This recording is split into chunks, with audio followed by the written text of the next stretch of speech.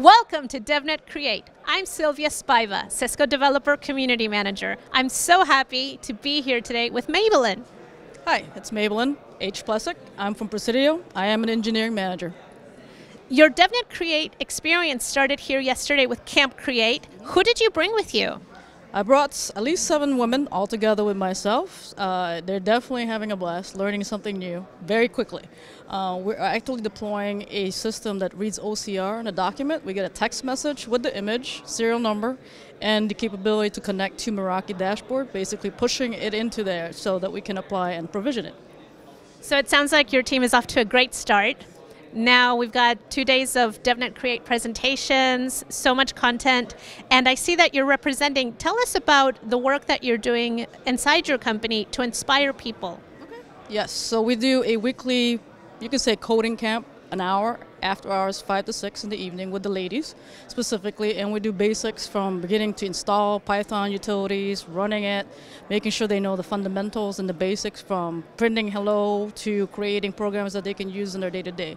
And I also do another hour weekly with the team, the rest of the team, for secure networks, collaboration, and everybody else across the region to make sure they're also getting their routine learning, right? Because if you don't do this every day, it's very hard to retain. So the goal is to bridge that gap.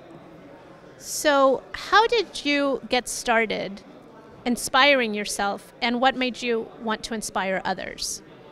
I believe that I've done that since I was 8 years old. I didn't see a male role model for myself. I've been always told that, you know, you're a girl, you can't really do something like that just because you're a girl or a woman. So I've actually made it a mission that if you tell me I can't do something, I will do my very best to prove you wrong.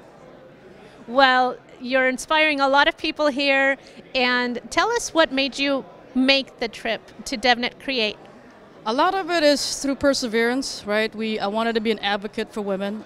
We do have a very small percentage. We have at least 1,600 engineers, and maybe 50 are women. And I wanted to make sure that they have the platform to support each other. They can be comfortable, be safe, and get the support from all of us. I'm an engineering manager, so my job is to enable everybody, regardless if they're women or men. So that's the intention. I'm so glad that you're here with us.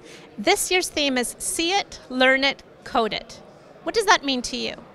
Get hands-on and get your hands dirty. You have to be in front of the code. You can't just read about it. So I've been preaching it pretty much every day with my own team. I ask them, I do a daily 15 to 30 minutes with a few of my guys just to make sure they're actually doing it. They've told me that they read it. I'm like, that's not enough. I need to see what you could do. And learning little bits and pieces make a difference. We have to get from baby steps and then develop it to the next level. Well, keep up the great work, and I hope that more people will join you. DevNet is here to help. Appreciate it. Thank you so much.